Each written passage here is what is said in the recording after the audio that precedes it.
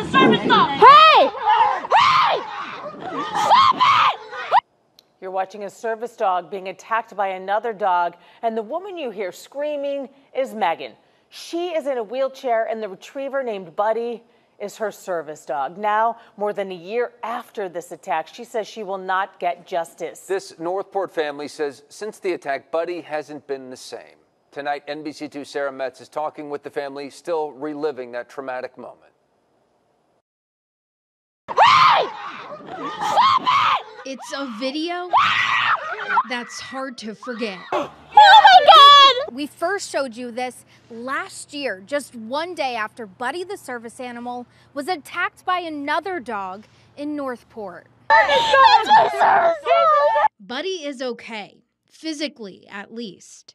He can't even really enjoy a walk down our street much anymore. Megan says he now has severe anxiety and can no longer provide her service like he once did. Or if there's any dogs, then he's nervous. He has severe panic attacks that consist of jumping up, whining, shaking. She's not the same either. My health, because I don't have my service dog, it's gone downhill as well. Megan says they've had to fight this legal battle every day for the last year. It was upheld civilly. She says the other dog's owner in this video had to pay a fine for violating Florida's leash law, but criminally. Now the criminal justice system has failed me, and because I, decided to act on my federal rights, they dropped the case. The Americans with Disabilities Act says a service animal doesn't have to be labeled. If you follow your federal right to not vest your dog, then you don't get justice.